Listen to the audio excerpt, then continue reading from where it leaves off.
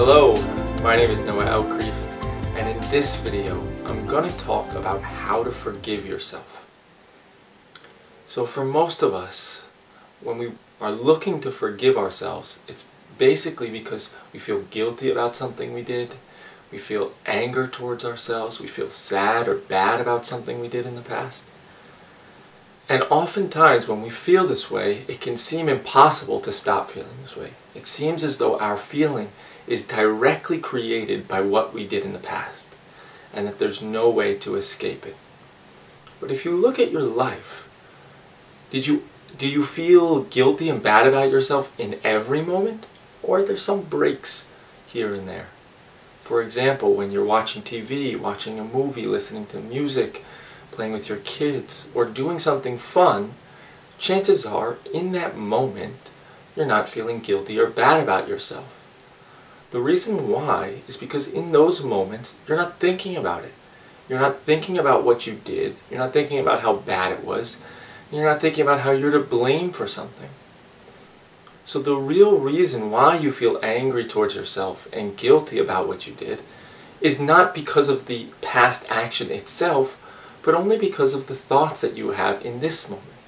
When you have certain thoughts, they create certain feelings. In any moment that you don't have those thoughts, those feelings naturally don't arise. So what thoughts are creating this anger and guilt and feeling bad for yourself?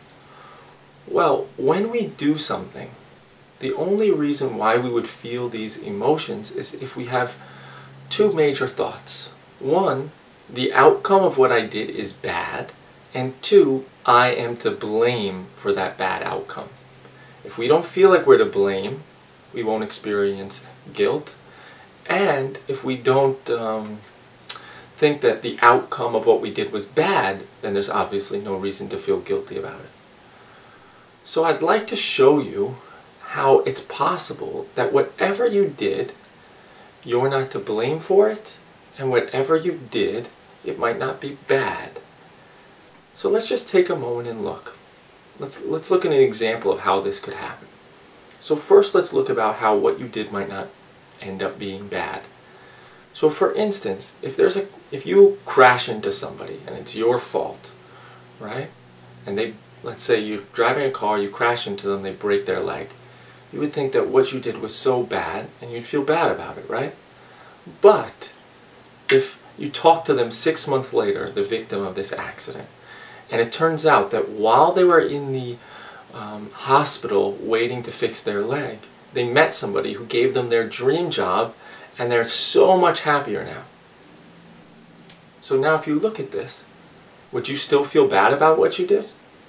No, probably not. Because what you did somehow ended up making that person happier, making the victim happier in their life. So any time that we have decided something is bad, we're looking at one little effect of what we did, but we're ignoring all the possible future effects of that outcome. So if we break someone's leg, we look, oh, it's bad, I broke their leg. And it seems so obvious that it's bad.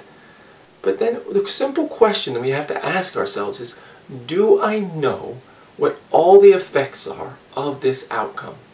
Do I know what all of the effects are? So look at your particular situation, whatever you did.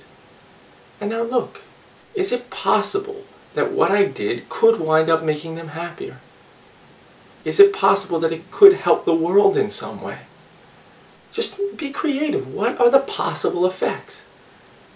Is it possible that it could make them happier? It could help them in some way. It may have made them suffer a lot in that moment. But is it possible that it could make them happier in the future? And if it's possible, then do you know that the outcome you helped to create was bad? No, how could you possibly know? How could we possibly know all the effects? We don't. So if we don't know that the outcome of what we did is bad, then there's nothing to feel bad about. So that's the first way to help you forgive yourself about something that you did. The second way is to see that you're not to blame for what you did. So it seems that if you committed some action, you're obviously to blame for it, right? But if you weren't to blame, you wouldn't have this guilt, this anger towards yourself. So let's look at an example. If you're watching a car accident occur outside of your window, and you see both people are really suffering, they got hurt, would you feel guilty about it? No, of course not. So why wouldn't you feel guilty? Because you're not to blame. You're not to blame for what happened, so there's no reason to feel guilty about it.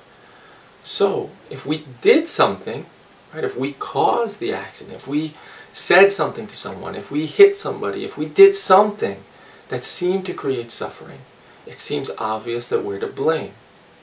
But let's take a moment and really examine that assumption. So do you control the thoughts that arise in your mind? Take a moment and look. Do you control the thoughts that arise in your mind? Do you want to be happy? Of course, right? So do negative thoughts create happiness? No. Judgments create happiness? No. Thinking, worrying about the future create happiness? No. But yet you still do it, don't you? You still have all these negative thoughts you don't want to have. If you controlled your thoughts, you would always think positive, never think negative. Maybe not think at all if you could control your thoughts. So it's clear that you don't control the thoughts that arise in your mind. So, if you look, I don't control the thoughts that arise in my mind. Well now, what determines your actions? What determines your actions? Whether to say something nice or to say something mean. What determines that? Who determines that? Thoughts. If we think something negative about them, we'll say something negative about them, likely. And if we think something positive about them, we'll probably say something positive. If we have judgments about someone and hate them, we'll do something hurtful or unloving towards them. And if we have positive thoughts about them and think they're so wonderful, we're likely to act lovingly towards them. But as we already discovered, we don't control the thoughts that arise in our minds. So therefore, we don't determine our actions. Right? I know that's a big statement, and I don't want you to believe me. Look for yourself. If you don't control the thoughts that arise in your mind, and your actions are determined by thoughts, then do you determine your actions? You can also look at it in another way, as in, let's see, basically, do you always do what you want? Are there some moments that you really want to do something and you just can't get yourself to do it? If you controlled your actions, you would just do always what you wanted. Are there some things that you want to stop doing so bad, but yet you just can't? If you controlled your actions and your thoughts, you would be able to. So the fact that we can't always do what we want is another indication that we really don't control our actions, or the thoughts that control our actions. So if you don't determine your actions, if you don't control them, then you're not to blame for them. Really. And don't believe me. Look. If I don't control it, then I'm not to blame for it. Just like the car accident that we watch outside the window. If we didn't control the accident, we wouldn't think we're to blame. So if we don't control our own actions, then we're not to blame. And if we're not to blame for it, it happened. It's just a product of what we were taught and the thoughts that arise in our mind and our own life history and unique set of experiences, our conditioning. There's nothing we can do about it. So we're off the hook. It doesn't help to feel guilty. We tend to think that feeling guilty means at least I care, and guilt means I care. Guilt doesn't mean you care. Guilt just means you're believing that what you did was bad and that you are to blame for it. But that doesn't help you to stop acting in the same way. If you want to stop acting the way that you did in the past, you need to discover what thoughts made you act that way. And then you need to stop believing those thoughts. Figure out why those thoughts aren't true. And then you can act differently in the future. Because as you may have come to discover, just feeling guilty about something we did in the past doesn't help us to stop acting in that way. So, to review what we just spoke about, if you want to know how to forgive yourself, or if you want to forgive yourself, first question, do I know that what I did will end up being bad for the victim? Do I know all the effects? Is it possible? Is it possible that they'll wind up happier because of it? Do I know?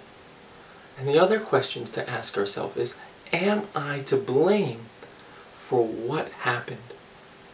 Did I control the thoughts that arose in my mind? Did I control the thoughts that determined what actions I would commit? Am I in control of my own actions? Why would I act unlovingly if I was in control? I wouldn't. So then both of those can help us to discover we don't know whether what happened was bad, and we're not even to blame for what happened. So you're not to blame for what happened, and you don't know whether what happened was bad for you, the victim, life, the world. We don't know. So you can take it easy on yourself. And if you want to make sure you don't do the same thing again, look to see what stories you were telling in the moment that you did that action or said that thing. So I hope you enjoyed this video and found it helpful. And please don't hesitate to contact me or comment if you have any further questions. See you on the next video.